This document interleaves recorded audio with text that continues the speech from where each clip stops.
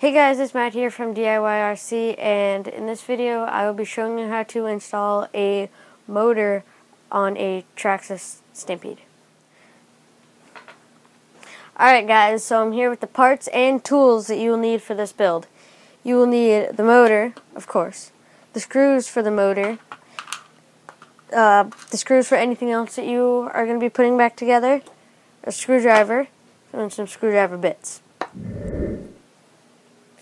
And there you have it. It's all screwed in. I just haven't connected the two wires together. You take the black one, put it in with the black one, like so, like that, and then you bring this down like that. That goes over here, and this one goes right in here, and then bring that down like that. Alright, so there you have it. There's the motor. It's all in.